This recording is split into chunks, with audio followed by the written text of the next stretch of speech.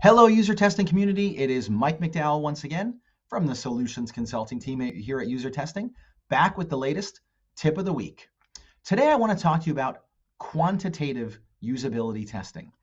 Up until now, as long as I can remember, we've always talked about qualitative usability research and the formula that you need 5 participants, and that will give you about 85% of the serious usability problems with any application. And that's still true. But people are starting to want more statistically significant results and to get into that quantitative area when it comes to their research. And so you can do that with user testing now. But why couldn't you do it in the past, you're going to ask me? Well, the reason is that the limiting factor was time.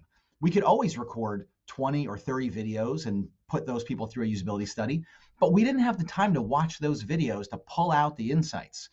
It's the same as running moderated studies. Moderated studies are being moved away from, in a large percentage of cases because they take a lot of time. And so now you'll know from a lot of these tips of the week that I've done in the past that the instant insights on the metrics tab will give you the ability to zero right into the critical things that you need. And so here we're looking at a visualization in this keyword map for 5 participants, but if it was 50 participants, it would still look just like this. We would see just bigger circles, more people saying the words, and perhaps a few more outliers. But this allows us to drill right into these outliers and see exactly what's going on. Now, you'll notice that I chose Hallmark movies now for this particular tip of the week. We're in the thick of it. It's the holiday season. I've got green and red on today just for a little bit, bring myself some early Christmas cheer. Happy Hanukkah if you celebrate Hanukkah. I know Hanukkah is going on right now. But if we want to look at this one comment, the word is predictable.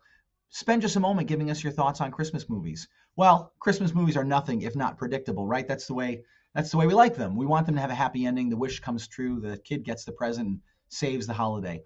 But if this was something else, we would be seeing this negative, there's one bit of negative feedback as an outlier that we can watch. Same thing goes through our interactive path flows. You've got your 5 participants here.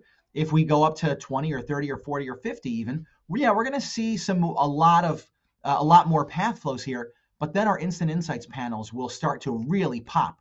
And these correlations up here will start to become a lot stronger. With 5 or 6 people, the correlations are great, but they're not statistically significant. As you start running your quantitative studies, you're going to see these insights making a lot more sense and being a lot more predictive in truth to what is going to happen on your site. So how many people do we need for a study? Well, fortunately, Nielsen Norman Group has gone ahead and they published this article at the end of July. I saw it the day it came out and I was like, this is perfect because it tells you exactly how many people you need.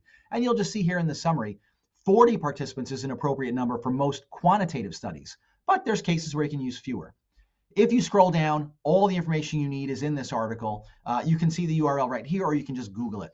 So if I take my study and I say, all right, I'm going to go quantitative on this. Now, I did a great qualitative study, but I want to go more. All I have to do is go to my sessions tab and then say add participants.